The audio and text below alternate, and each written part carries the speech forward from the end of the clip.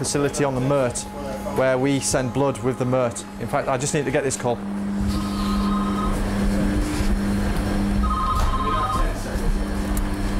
Pathology, WO2 London speaking, sir. Yeah, I got the old vampire. We're dealing with it now. Cheers. Yeah, old vampire's been called. What happens is we send blood out with the MERT in a little refrigerated container called a golden hour box. The blood in the golden hour box has been used, and a casualty is en route back to us. We can basically then generate another box with blood in it so that when the MERT comes in, we can switch it straight away and they get fresh blood, because obviously we don't know when the MERT's going to get called out next. It could actually come in, drop the casualty off and then go back out, and obviously it needs a supply of blood. That's probably the MERT as we speak.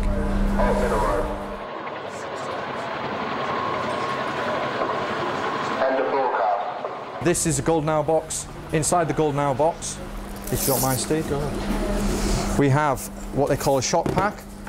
A shot pack's got 2 units of O negative blood, 2 units of AB plasma. Those particular groups of plasma and blood are universal for both types, so that you can give them to anyone. And what we do is we stick temperature monitoring with it to make sure it's okay. They also have all the labels on for transfusion purposes, so we have full traceability. They will assess the casualty as they come off the aeroplane. But the good thing is they've got that blood there and then, so if they do need to transfuse it, they transfuse it. If they don't need to, we have basically a 30-minute window for that blood to be able to come back to us. So all these shot packs are on a 25-minute timer. When that goes off at 25 minutes, we know we've got 5 minutes to either ascertain that that shot pack's been transfused or get it back to the lab so we can get it back into the bank. The people that use that are the paramedics and the anaesthetists on the flight. We've got the capability of taking blood forward to a patient in a box that's validated to hold a temperature. The problem with it is it's only small, and it has to be small because it has to be man-portable. You've got to be able to carry it around. C-spine trauma, right ankle, he's got ketamine on board as well. He's got ketamine, but when it starts wearing off, dog, he really wigged out, so we gave him another 40, make a total of 100. Okay. And you see, this is what we got.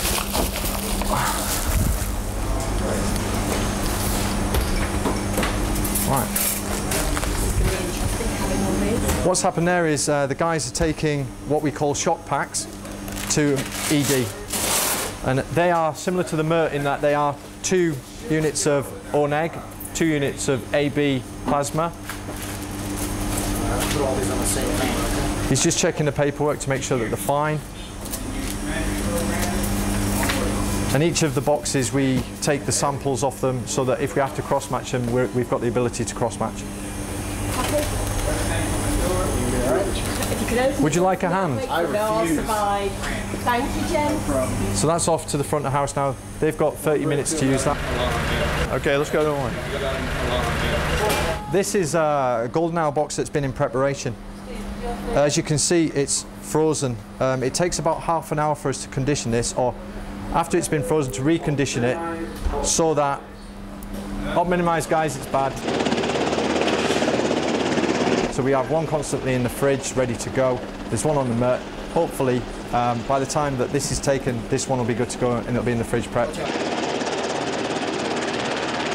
HM2 Hayden here is basically getting a supply of American plasma out of the freezers, and what he's going to do is he's going to get them defrosted. The wind's coming out of it now, it's blowing, it's going to get warm. So what we're going to do is we're going to obviously close the lid, but that's how it works. We have a temperature gauge up here so we can monitor how hot it's getting, and we basically need this up to about it needs to be up to about 32, 33 degrees before we'll consider taking it out, and at that stage you can have a look at it and check it for ice. So that's good to go.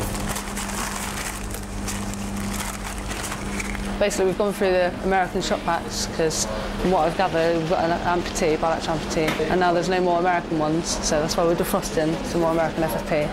But they're going to have to wait 20 minutes if they want to stay with American. Otherwise, they need to make a decision to use British stuff. So it's going to be doctor's call. In the NHS, you will see one part of a patient, i.e. you'll be in chemistry, so you will do chemistry sample. Here, you see everything. So if a patient comes in, you'll do his clotting studies, you'll do his hemoglobin. If he has malarial testing, you'll do his malarial testing. If he needs biochemistry, you'll do his biochemistry, and you'll do his transfusion. You do absolutely everything. So you see the entire patient picture. It's not as personal as well, because you can just go across the way and see the patients and see how they're getting on, but back at home you just have thousands of samples and it's not really personal at all. It's a lot more hands-on because you're actually having to deal with the machinery. You've got to be able to sit there and you've got to look at the results and you've got to decide whether they're right or wrong. You tend to get the feeling that you're more involved. You're all working together as a team. The knowledge of that, the camaraderie, you're doing a lot of good because, let's face it, the guys are coming in a really bad way and you actually feel like you're doing a proper job. The job you're doing is saving lives, really. Whereas back at home you don't see that often.